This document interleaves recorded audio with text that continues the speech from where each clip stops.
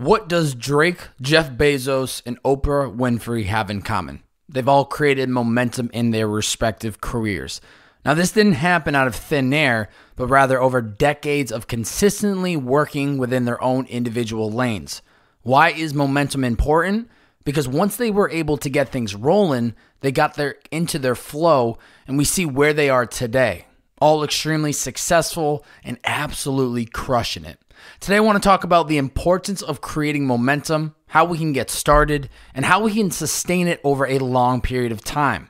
Doesn't matter what your goals are, this can be applicable to any area of your life. Once the momentum is rolling, it will take you anywhere that you direct it to go.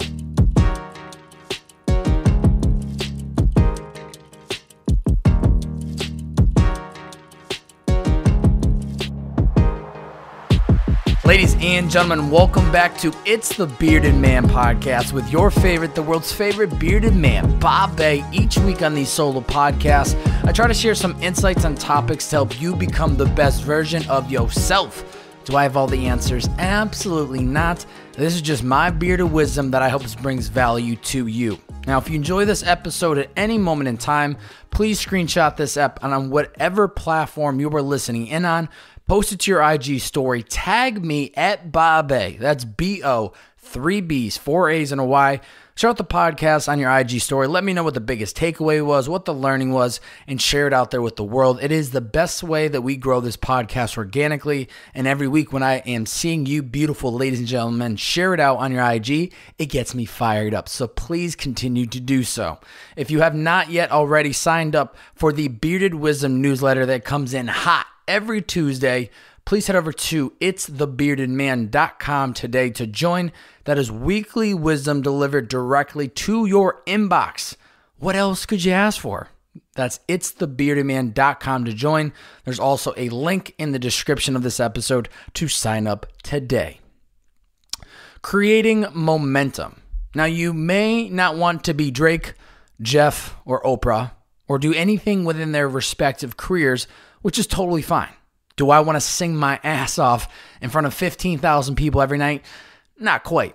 But would I consider the opportunity if it presented itself? Well, don't tempt me with a good time. I look at all of these three savages and I say to myself, they are examples of what is possible if we are able to build momentum with something and stay consistent with it over a long period of time. Now, I'm only 5 years into my podcasting career, and you better believe I feel like I am just getting started, but I know that is not the truth. Since starting in 2016, I've built quite a bit of momentum for myself in the space. As of now, I've recorded well over 250 plus interviews, 75 plus solo podcasts, and I've created a handful of other series that I'm really proud of. Now, some concepts have stuck, others have been phased in and phased out, and that's totally cool. That's fine. One thing is for sure is that I'm in a much better position today as a creative than I was back in 2016. And that's because I stayed consistent and I let the momentum carry me to where I am today. Now let's talk about momentum for a quick second. There are two possible definitions: a theoretical, more physical definition, and a practical definition. The theoretical one may bring you back to high school physics class, which I'm sure you all loved oh so much, which is momentum is equal to mass times velocity. Now, the good news is that that's about as far as we're going to go into that definition today. So don't worry, we're not going back into physics class.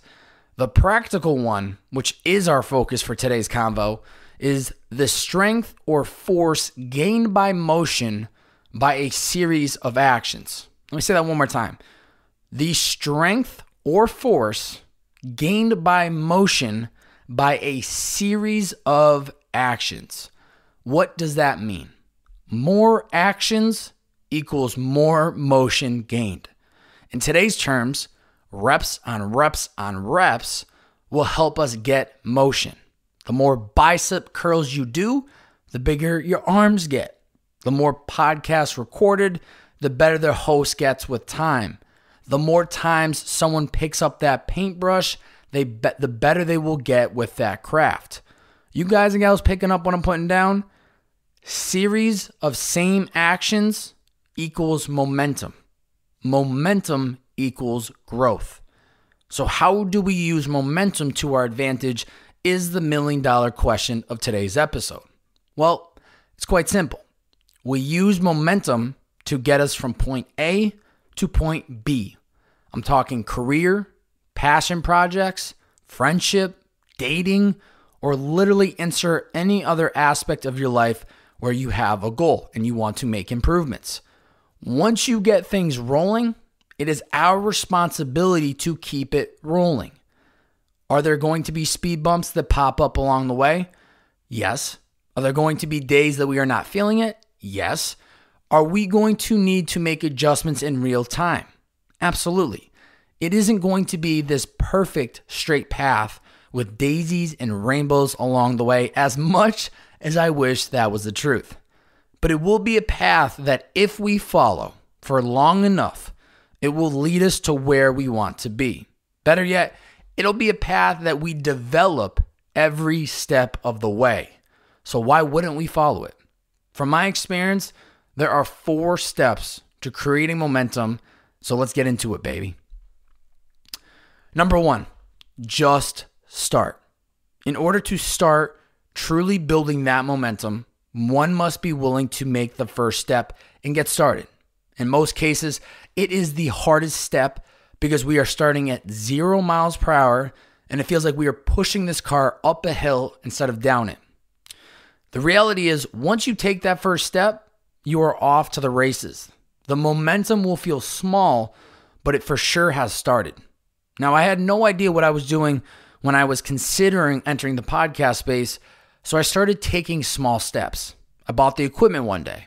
I brainstormed the concepts for months and then landed on it one day. I sat in my buddy's studio thinking of a title until he actually landed it for me. I researched for hours, prepping for that first guest, and then I recorded it. At the time, these small steps felt so insignificant to the bigger picture, but in reality, they were all playing a huge role in building momentum. By the time I released that first episode, I had 3 others recorded that were ready to be released. But how did I have the courage to get started is the question. I recognized I had nothing to lose and everything to gain. That even if I did fail, I'd be able to look back on my life and at least know that at least I went for it and have 0 regrets, knowing that I could live my life thinking back and going, you know what, Bearded Man, you gave it a try. But ever since then, I just kept doing it, right? And pretty much the rest is history. 5 years later, we've made some pivots. We've rebranded as another show, but we are still here today cooking up that high quality podcast content. We had a small hiatus, but we still keep going. There is something in your heart that you really want to do, but you have made every excuse in the book to not do it. And it's okay, because everyone else has been in your position, including myself. But I'm here to convince you that it is worth pursuing. Stop telling yourself a bad story of all the bad things that may come from it, and instead think about all the great opportunities that can come your way if you did start. In order for us to create any amount of momentum, we must first get started. It is by far the hardest first step, but it is crucial to any new beginning. Number 2, stay consistent and be selective with distractions. Now clap it up for yourself one time, because at this point, the momentum has begun because you had the courage to take the first step. So well done, ladies and gentlemen. Let's think back to our practical definition from before. Force gained by motion by a series of actions. Let's now define series. A number of things, events, or people of a similar kind or related nature coming one after another. What does this mean? Well, I thought you never had asked. In order to start gaining true momentum, we must be willing to stay consistent and show up. A series of consistent action is going to be the fuel for the momentum vehicle. Some goals may only take one initial step, but the majority of them will take multiple steps or even hundreds depending on the size of the goal. But is it possible? Absolutely. Is it easier said than done? You better believe it. But we have the ability to cross off any item on our list of goals so long as we stay consistent. What pulls us away from consistency is distractions. The birthday party for our friend, the night at the club, which has us hungover as fuck the next day, the new series of Outer Banks on Netflix that we need to binge before anyone spills the beans on the season, insert every other distraction possible. We need to get real good at ignoring these distractions and staying committed to what we set out to accomplish. Remind yourself of the long-term results versus where you are today. These small decisions of where we spend our time may feel like nothing in the moment, but they will stack up in time. The question I often ask myself is, am I willing to attend this event or give this person my energy at the sacrifice of me not putting that time and energy towards my personal goals? Now, I'm not saying you can't live a balanced lifestyle. I'm actually all for it. But we can't be sacrificing every day of the week towards the things that aren't helping us continue to build our momentum. We must be extremely selective. If something or someone doesn't excite you to say an immediate yes, say no, and don't feel like you owe anybody an excuse. You could simply just say, sorry, I've got other things I need to focus on right now, and leave it at that. It is not easy to do at first, but it is absolutely crucial if we want to keep any amount of momentum going. As we build consistency over a period of time, we must be very selective with what or who we allow to distract us. Living a balanced lifestyle is healthy, but we must make sure it is balanced and not fully disrupting our momentum. Number 3, pick up where you left off. This point is very important to me on a personal level because when I was starting this podcast, It's the Bearded Man, I was coming off of 9 months of not podcasting. No regrets. I'm glad I had the stillness to realize that I was really passionate about this podcasting craft, but it was tough in the moment to then jump back into it. Now, at the time of stepping away, it had been something that I had done consistently on a weekly basis for 3.5 years straight, and it became my identity. I stopped because I was getting burnt out, and I also had a massive career opportunity presented to me with Liquid IV that I wanted to pour all of my time and energy into. When I had this defining moment where I decided I'm going to get back into the podcasting thing full swing, not just one podcast a week, but now 2, I told myself not only just get started again, but pick up where you left off. Oftentimes we build momentum, things are going great, and then all of a sudden we hit a roadblock that may put us to a dead stop. Now it's overwhelming and it gets us anxious thinking, wow, how do I even get started again? I just lost all the momentum. We may have been out of the gym for 3 months too long. We may not have been on a date for 3 years. We may not have been in the podcast game, in my case, for 9 months. But it's all fine. It's really no biggie. All we need to do is pick up where we left off. There is no need to make up some narrative about how hard it's going to be to get restarted or what we potentially may have lost since stopping. Thinking about all that nonsense does us no good, and honestly, it just holds us back from getting the ball rolling. When the momentum has come to a complete halt and it feels impossible to get things going again, just pick up where you left off. Don't make up any story in your head about how difficult it will be to get things rolling again, and instead, get things moving in the forward direction. Number 4, evaluate the direction you are headed.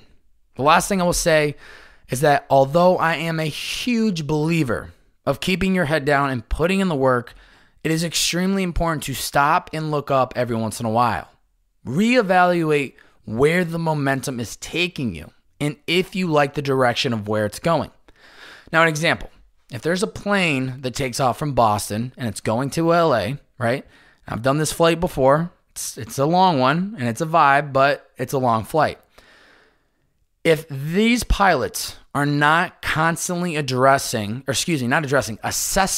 the direction of where the plane is going, they're going to be in big trouble.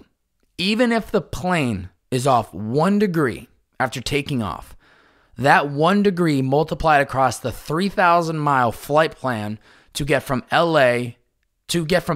Boston to LA is going to have this plane way off course. Matter of fact, we might be flying over Mexico or maybe even Canada if it's off by a degree. The momentum will take the plane in the wrong direction.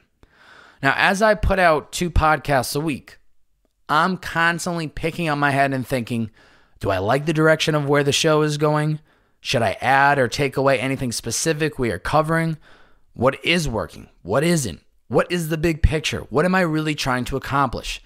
I need to evaluate if where I am headed is actually the direction I still want to go. Now, as we all know, we change with time, and so too do our goals. So reevaluating the direction is necessary. We did not lose if we make a course correction for where we're headed. We're just making an adjustment. There is no question about it. We are learning and evolving as a person as we pursue our goals and dreams. So no matter what, we'll always be a better version of ourselves than when we started, regardless of how many times the destination changes. As we create and keep momentum moving, we must evaluate the direction we are headed constantly. If not, we may end up somewhere we never intended to be. To recap, what does Drake, Jeff Bezos, and Oprah Winfrey have in common? They've all created momentum in their respective careers. How did they do it? Well, they stayed extremely consistent over a long period of time. The only way they were able to do that was by starting and never stopping. Do you or I have that within us?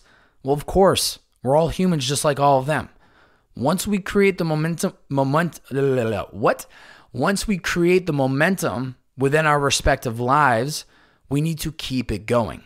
There are 4 steps that I use to create and keep momentum going. Number 1, just start.